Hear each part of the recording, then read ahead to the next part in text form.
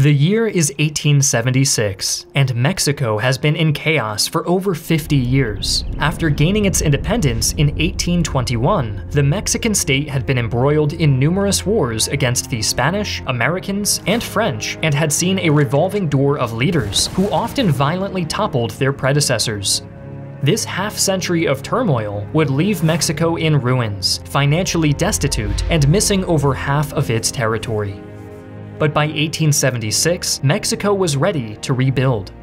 With the ascension of Porfirio Diaz to the presidency in the fall of that year, Mexico would see its first stable ruler since independence, beginning an era that would reap much-needed rewards for the beleaguered nation, while also sowing the seeds of future conflict. Porfirio Diaz was a Mexican general who, in keeping with Mexican tradition, violently overthrew the US-backed liberal government that preceded him. Even though Diaz had taken the presidency through force of arms, he did legitimately win the subsequent election of 1877. Promising to put an end to despotic rule in Mexico, Diaz amended the Mexican Constitution soon after taking office to ban the re-election of presidents in the country. Seemingly keeping his promise, Diaz stepped down from the presidency in 1880. Mexico appeared to be taking its first steps toward legitimate democracy, but not everything was as it seemed. Manuel Gonzalez, the man who succeeded Diaz as president, turned out to be little more than a puppet for the former ruler, who would return to power himself in 1884, breaking his own ban against re-election. The media scandal that followed may have proved problematic for lesser politicians, but for Diaz, the solution was simple enough. He threw the press in jail and legalized unlimited re-elections. In the end, Porfirio Diaz would rule Mexico for over 30 years. While he stayed in power through unsavory means, Diaz's presidency was not uniformly bad for Mexico. Under his rule, Mexico's oil, textile, and mining industries blossomed, and foreign investment poured into the country. Mexican industry was further aided by explosive growth of the railroad, which occurred under Diaz's supervision. This extra economic activity allowed Diaz to pay off Mexico's external debt, which had plagued the nation since its founding. Diaz also oversaw the reconciliation of the Mexican state, church, and landowners whose distaste for each other had led to conflicts in the past.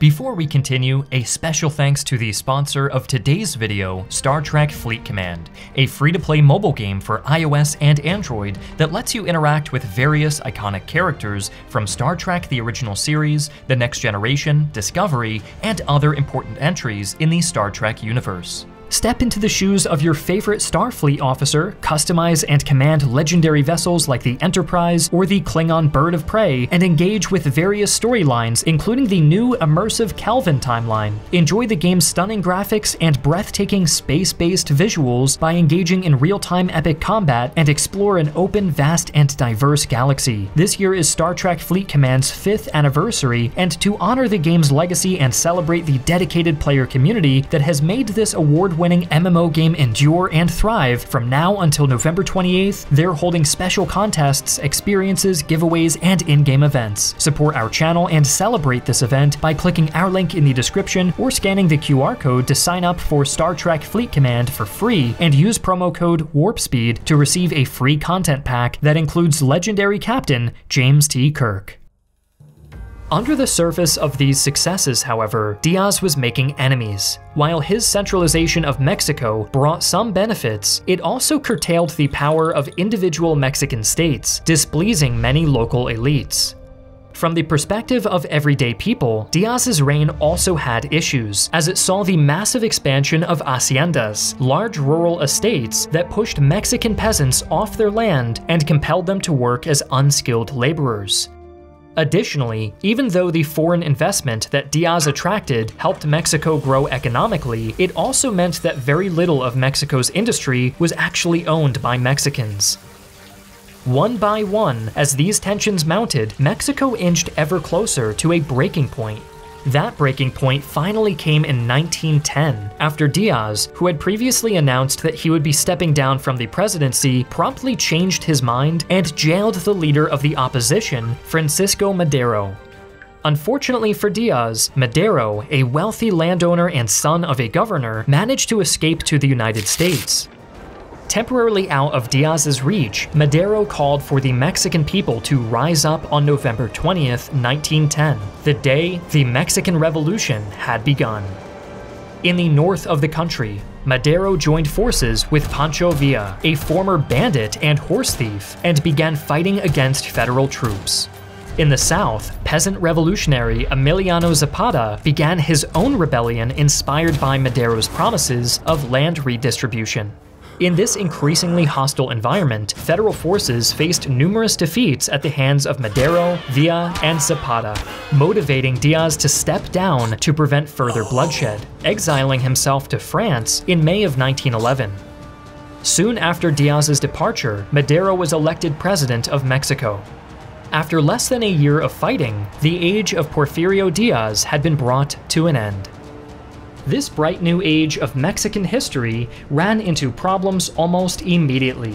While Madero and much of the middle class wanted electoral and economic reforms, they did not want extreme revolution. However, Madero's hope for a limited revolution had become increasingly untenable as decades of simmering discontent boiled over, and the revolution began to slip out of his control. In his call for revolution in 1910, Madero had promised land redistribution to the poor, but with armed farmers now roaming much of the Mexican countryside, Madero demanded that the peasants disarm before any land distribution went forward. This perceived betrayal was taken especially poorly by Emiliano Zapata, who rose up against Madero in 1912. In response, Madero would send one of his generals, Victoriano Huerta, to put down Zapata's rebellion, which would prove easier said than done. By early 1913, with battles still raging against Zapata in the south and the chaos of the revolution still uncontained, support for Madero began to falter. The United States began to worry that the instability in Mexico would be dangerous for their business interests in the country, and began to wonder if their interests would be better served if someone else was in charge. Someone like Victoriano Huerta. As it turns out, Huerta didn't need much convincing. In an agreement signed at the US Embassy in Mexico City, the United States and Huerta agreed that Madero would be deposed in a coup, which ended up leading to the death of Mexico's first revolutionary. Madero was gone, and Huerta now assumed the Mexican presidency, all according to plan. What was not according to plan was Huerta's alcoholism and poor administrative skills. This unfortunate combination of traits led to vocal opposition to his rule almost immediately. Chief among these critics was Venustiano Carranza, the governor of the state of Coahuila. On March 26, 1913, Carranza went from critic to rebel when he called for the removal of Huerta and launched an armed uprising from his base in the north of the country. In this endeavor, Carranza was joined by Pancho Villa, who had spent the previous years amassing a sizable force, and newcomer Alvaro Obregón, who was appointed by Carranza to lead his army in the north. With the addition of Zapata's peasant army in the south, this new revolutionary alliance sought to surround Huerta and forcibly remove him from power. In more bad news for Huerta, the United States, despite backing his original coup less than a year prior, switched sides and threw in their lot with Carranza's alliance. Huerta was slowly being backed into a corner, but he wasn't defeated yet, and fierce fighting continued into 1914. Huerta's situation soon grew untenable, however, as American troops occupied the port of Veracruz following a diplomatic dispute, and Carranza, Villa, Obregón, and Zapata closed in on Mexico City. Under this immense pressure, Huerta would resign on June 15, 1914, and flee into exile, ironically, into the United States. With Huerta gone, the revolutionary leaders now had to decide how they would rule Mexico. Carranza, as the instigator of the rebellion, took the risk of declaring himself president-elect, but in order to reduce tensions, also called for a meeting where Villa, Obregón, Zapata, and him could all discuss their differences. However, this meeting was destined to fail. Villa and Zapata, who came from poorer backgrounds than Carranza and Obregón, wanted immediate social programs and agrarian reforms to placate their largely peasant following. On the other hand, Carranza and Obregón favored more long-term political reforms. These differences proved impossible to reconcile, and the alliance between the four men shattered, with Villa and Zapata launching yet another insurrection with the aim of toppling Carranza and his ally Obregón. Rapid advances by Villa and Zapata's rebelling forces pressed Carranza and Obregón to abandon Mexico City and flee to Veracruz, which by this point had been vacated by the Americans.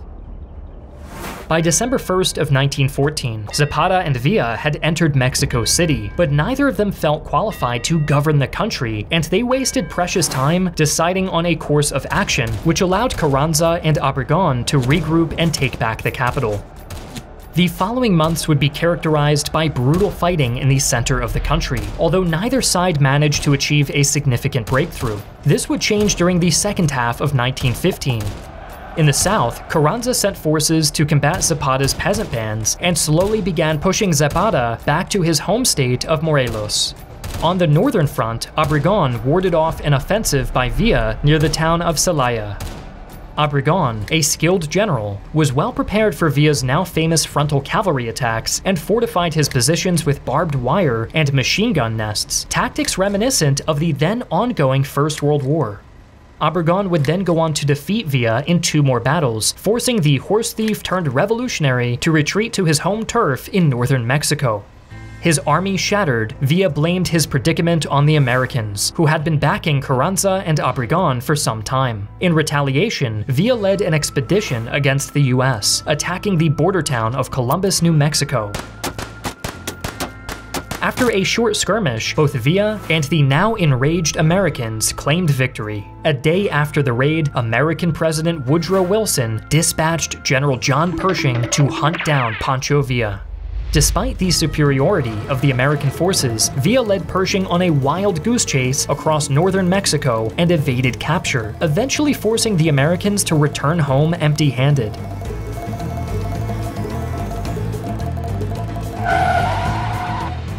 Despite this apparent victory, Villa was no longer the force he used to be, and soon took a back seat in the conflict, leaving his alliance with Zapata and containing himself in his home state of Chihuahua. With his power seeming increasingly secure, Carranza drafted a new Mexican constitution in 1917, the first in the world to set out social rights such as the 8-hour workday, maternity leave, and the right to strike. Carranza scored a further victory in 1919 when he successfully assassinated Emiliano Zapata, bringing an end to his rebellion in the South.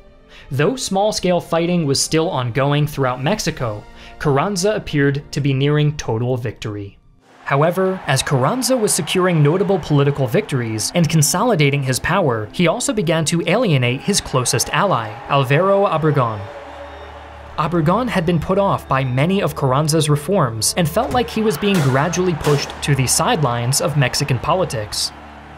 The final straw came in 1920, when Carranza chose to nominate an obscure diplomat as his chosen successor instead of Obregón. This slight proved too much for Obregón, who promptly launched what proved to be the final coup of the Mexican Revolution.